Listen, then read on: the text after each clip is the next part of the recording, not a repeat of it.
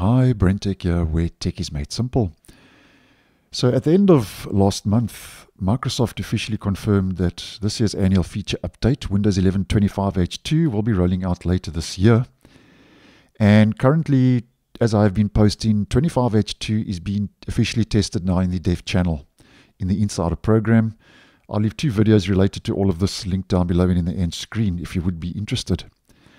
Now, one of the features that is available for testing is a new group policy setting that will allow you to remove some of the default apps that are bundled in Windows 11 that are available from the Microsoft Store, which for a lot of users are often regarded as bloatware. Now, if we head over to an image regarding the new group policy editor setting, we can see it's called Remove Default Microsoft Store Packages from the System. And if we have a look at the description, it says, if you enable this policy, the selected Microsoft Store apps in the provided list will be uninstalled from the system. You can make adjustments to the default settings. Unselected apps in the list will not be removed. Default is disabled, key not present. If the policy is disabled or not configured, no default Microsoft Store packages will be removed from the system. Now, the group policy editor, as you may well know, is only available in the Pro edition of Windows 11 and not your Home edition of Windows 11. And if we have a look at some of the apps, that would be Calculator, Camera, Media Player, Notepad, Sound Recorder, Terminal, and a whole lot of different pertaining to Xbox.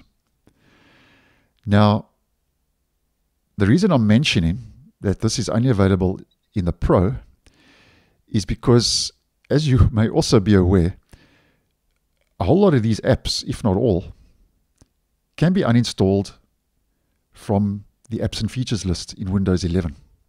So if we quickly just head over to our settings, apps, installed apps, we can see that Calculator is one of those apps listed. It can be uninstalled. Camera is another app listed. It can be uninstalled. Media Player is another app that's listed. It can be uninstalled. Notepad and so on. So those can all be uninstalled from the actual apps list in the settings.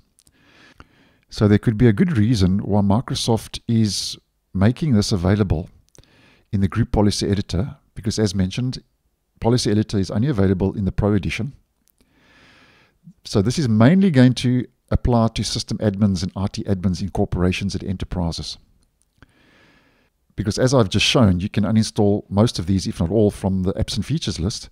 But I think this is a nice configuration for IT admins where it's a one-stop shop. So you don't have to go to apps and features and click on uninstall this app, uninstall that app. That can get quite tedious. So you apply this one setting, you check all the boxes, and it'll get rid of that so-called bloatware, which to some extent or the other, in most cases, is not needed in a business or a corporation and enterprise environment.